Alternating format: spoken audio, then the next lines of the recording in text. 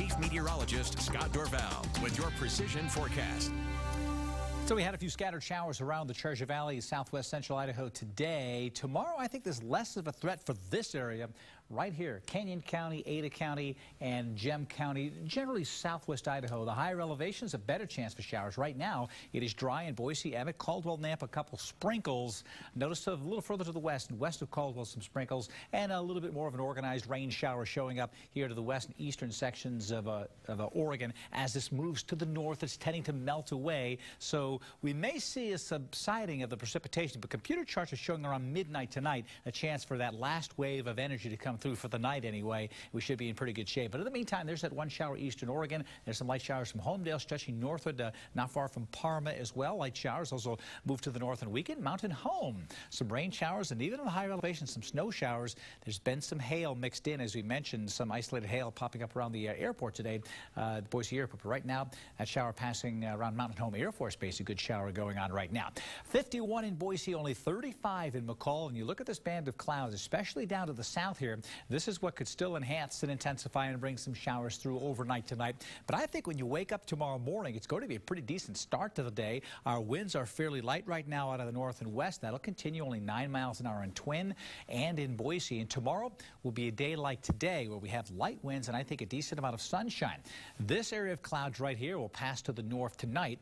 You see this little small clearing sky right here. This is going to expand because all the cloud cover to the west here is going to move to the north, and that'll open up this hole of clearing, and that'll bring some sunshine in during the day tomorrow. I think we'll have a lot of it. Now, this is the Treasure Valley that I'm talking about when I say us, but for you folks, and all of us that are living in the Magic Valley, that's a good chance of some showers with the jet stream nearby. Some of that moisture is going to pinwheel up, and I think the east central mountains, Stanley, Sun Valley, Fairfield, the Cameras Prairie, and the Magic Valley, a good chance for showers and storms developing as the day progresses. But this moisture should stay to the west, rotating around our big storm system here. Heavy snow headed into the Sierra, up to a couple of feet of snow over the next several days. So good news for the late season skiing there. Here's our midnight futurecast showing another wave of energy, maybe bringing some more rain and snow showers in. But I'll push this ahead to tomorrow morning. And here's 5, 6 a.m. Now we're getting snow showers up in the west central mountains. So there's a possibility during the early morning hours. But look at southern Idaho clearing on out. That's the morning. Here's the afternoon. I still think a lot of sunshine,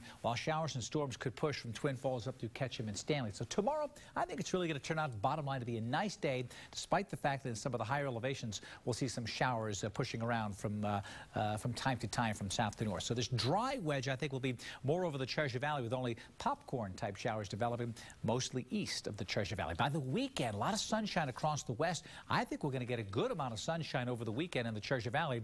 But on Saturday, the wind will probably be blowing. More on that coming up. Light winds tomorrow, sunshine with a few clouds around. I think it's going to be a decent day, near 60. That's where it's supposed to be this time of year. 58 in Mountain Home.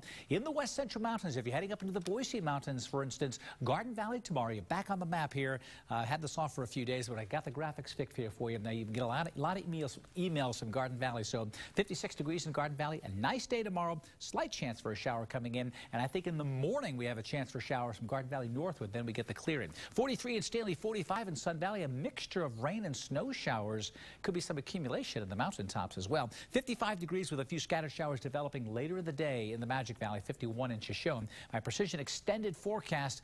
Here again is the weekend forecast, much like the next couple days, I think near 60. But here's the problem on Saturday. The wind will likely kick up during the day on Saturday. And a nice day on Sunday because of the lighter wind and a decent amount of sunshine near 62. Now, stay tuned to this forecast. There's a lot of cloud cover nearby. It doesn't show much here, and I don't think the valley will get much, but the mountains will have a chance for showers. We're kind of entering that spring-type weather pattern where you can get a little bit of everything, but it's kind of a ho-hum forecast. Nothing too extreme on either side, which is okay. It's fine, especially if we get a really decent day without wind for the weekend. And I think we should get that on Sunday. Plenty of sunshine, too. Yeah. Okay, thanks, Scott. You bet.